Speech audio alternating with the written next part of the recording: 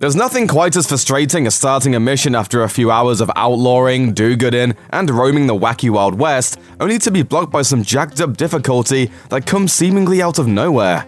Here are some of the toughest missions in Red Dead Redemption 2. While traveling between Camp and Valentine in the early parts of the game, you might run across a gruesome scene under a small train bridge. In the world of Red Dead Redemption 2, a deranged and merciless killer lurks in the shadows, taking innocent lives and leaving mangled bodies behind. And based on the nearby messages, he obviously wants somebody to find them.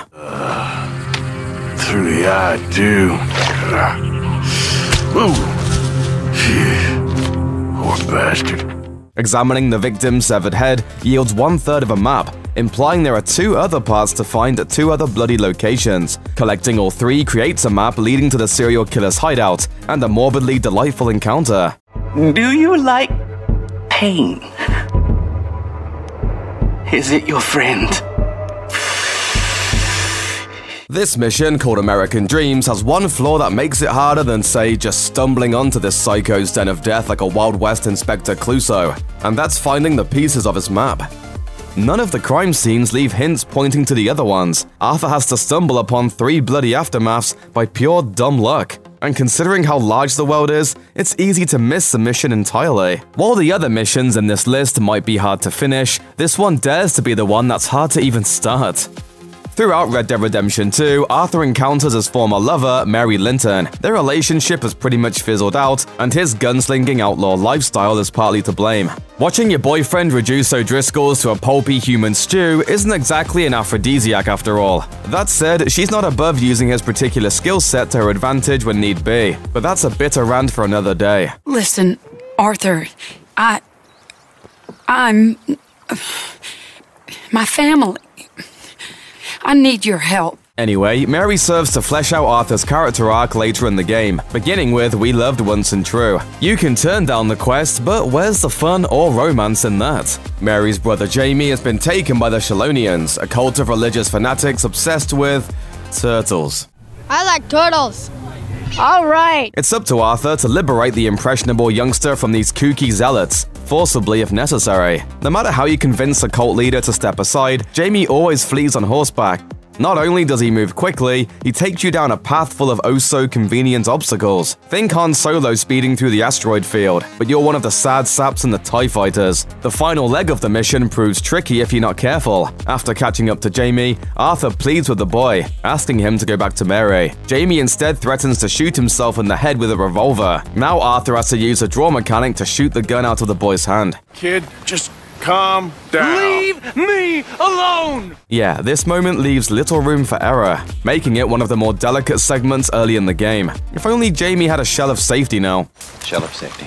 Shell of safety. Shell of safety. Shell of safety. Shell of safety. Shell of safety. Shell of safety. Shell of safety. It's almost as if Micah Bell does everything in his power to make the player hate every fiber of his being. And dang, does he succeed with flying colors. Go fetch me something to eat. Excuse me? I said, fetch me something to eat. His debaucherous odyssey begins in Blessed Are the Meek, which infamously leads to the slaughter of Strawberry, a sizable bounty on your head, and a second holster? Hey, grab hold of that silver lining and squeeze. Eventually, and against the better judgment of those on our second playthroughs, Arthur goes on a solo mission to break Micah out of jail. After Arthur rips the walls off the prison, Micah shoots his cellmate. He runs into town and guns officers down, all while Arthur tries to leave quickly. Instead, he reluctantly joins Micah's bloody crusade, all for a couple of freaking guns. They had something of mine. My guns. I showed him, and I'll show the rest of this town! Micah himself is the biggest threat to the mission. To succeed, Micah needs to stay alive. That's not easy when he consistently rushes ahead of Arthur, or because the only good Micah is a dead Micah. It really is classic Rockstar game design. The mustachioed imbecile flails about in the face of your enemies like a wacky waving inflatable arm flailing tube man with a bullseye stapled to his face. And you guessed it, when he bites it, so does the mission. Oh well, at least you get to watch Micah shuffle off this mortal coil again and again. That never gets old. For a cowboy with a lot of blood on his hands and a freaking death sentence to deal with, Arthur does some pretty absurd and time-consuming odd jobs.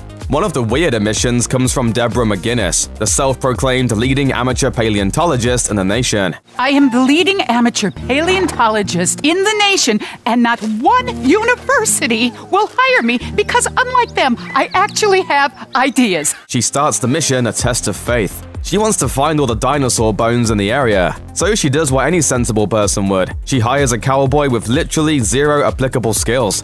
The buck passes on to Arthur, who now has to scour the land for 30 well-hidden dinosaur bones.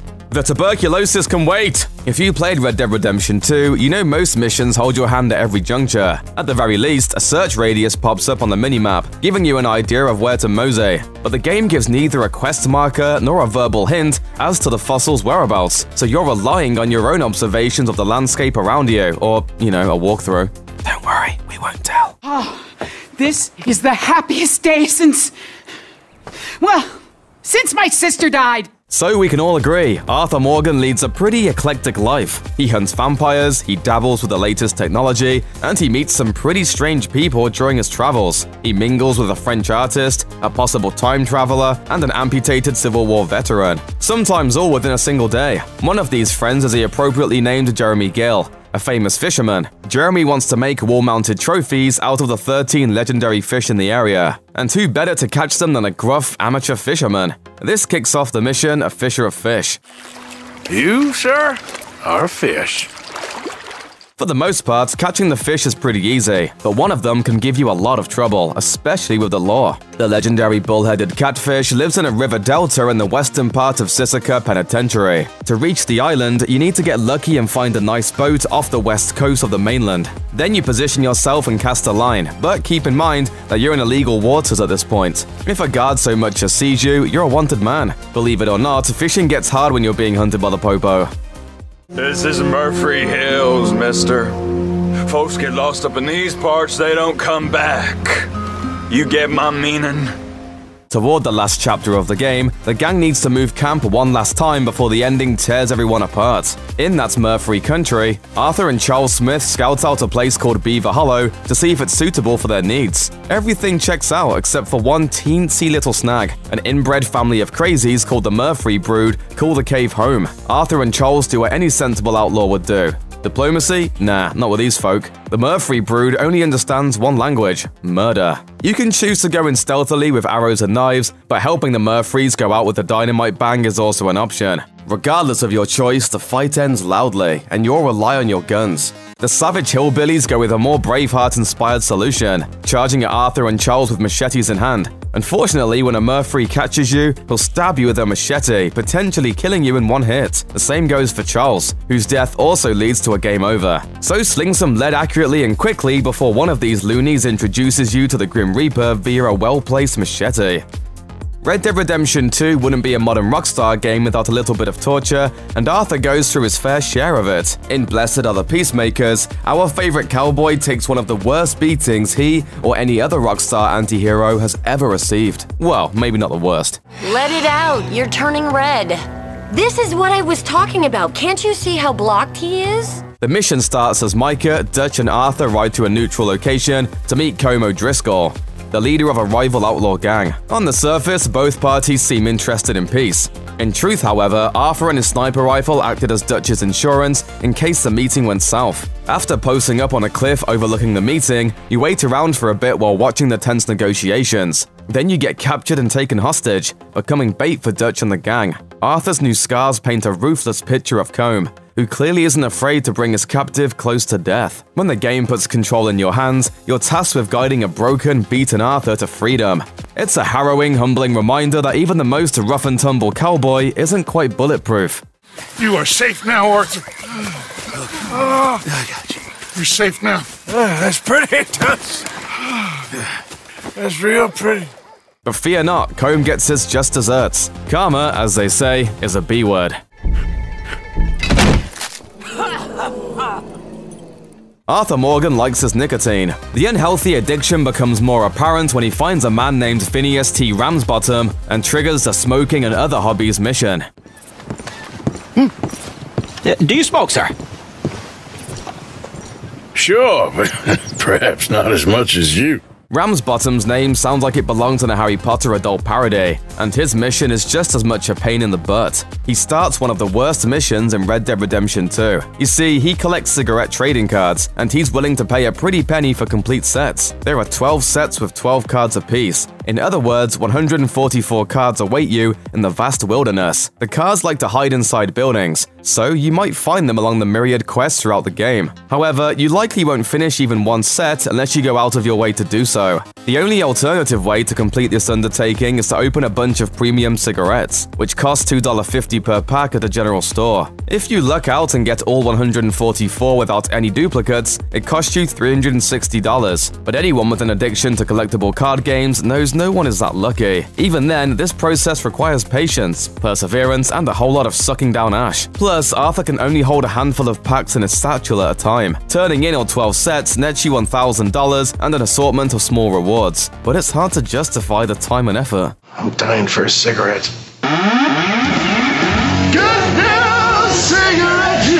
Let's jump forward into Red Dead Redemption 2's epilogue, where you play as our old friend John Marston. The mission, A Quick Favor for an Old Friend, wins the award for Most Misleading Mission title, considering how many hoops you have to jump through. It all starts with Uncle, who recommends building a barn for John's newly acquired ranch. Barn will take 3 of us 6 months to build. Oh, you don't build a barn, dumbass. What do you think this is, 1785? You buy one pre-cut. However, John's short on cash, and the bank shows little interest in extending his line of credit. With serendipitous timing, everybody's scary crush Sadie Adler approaches with another bounty mission and asks John for help. The duo chases down Ramon Cortez, and long story short, the culprit almost escapes twice before being brought to justice. The real frustrating part of the hunt starts after his first escape. He's gone! He's gone!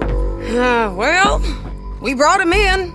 Now pay us what's owed. He ain't here now, madam. Our bounty hunters track him down to a small ravine, where Sadie asks John to cover her from afar with a sniper rifle. Almost immediately after the gunfire begins, she insists that her sniper join the front lines. You now have to sprint to Sadie, who's at risk of dying and ending the mission. She's under fire at the bottom of a ravine while Del Lobo's gang members rain lead down on her, and you're about to join her in that crappy situation. Despite pushing through a downhill ravine, this mission is an uphill battle, forcing you to run through a small army with a large tactical advantage. Hey, if it means spending time with the real love of our life, Sadie, count us in. Abigail? Who's Abigail? Hey, it's an innocent question. Stop it! What is this? You're defensive, you know that? Check out one of our newest videos right here. Plus, even more SVG videos about your favorite stuff are coming soon. Subscribe to our YouTube channel and hit the bell so you don't miss a single one.